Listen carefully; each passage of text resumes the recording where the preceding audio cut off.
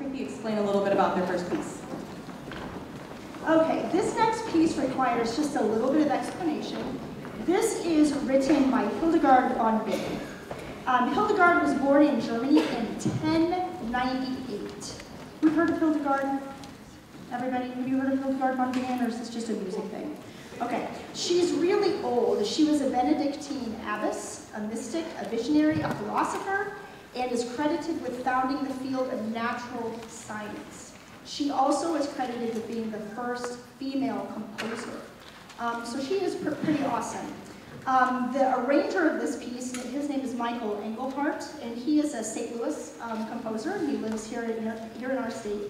He frequently combines historical choral material with elements of pop, soul, electronic music to create new and sometimes daring sounds. So he takes this really old stuff and combines them with a bunch of new and modern elements and creates something really unique. And that's exactly what you're going to hear tonight.